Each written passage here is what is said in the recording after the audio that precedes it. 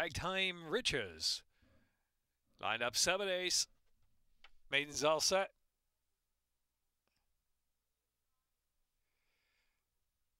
And they're off.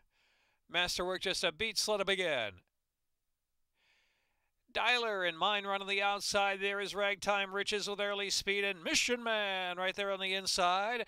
And so it's going to be Mine Run and Mission Man knocking heads early. The opening furlong. Ragtime Riches is next. The inside Star Street getting underway and a little tight there. Dialer's in between horses, a close fifth and another 3 lengths back. Sheriff Ronnie, Port Swing racing side by side. They have 7 lengths to make up now. In the back of the pack, they have Masterwork and Library of Congress. 8 lengths will cover the field heading over the far turn. It's Mine Run leading the way with Ragtime Riches 3/4 of a length behind. Mission Man under pressure to stay. Star Street on the outside now moving into 3rd position. They're followed by Dialer. Sheriff Ronnie is next. Then Port Swing gives way. Library of Congress and Masterwork is trailing the field with 2.5 furlongs left to go. Racing to the top of the stretch. Mine Run. Ragtime Riches on the outside. They're well clear of the others now. Sheriff Ronnie trying to punch on there from 3rd and Dialer on the outside is next, and they're followed by the drifting Porch Swing and Masterwork trying to pick up very late for the final furlong and a half.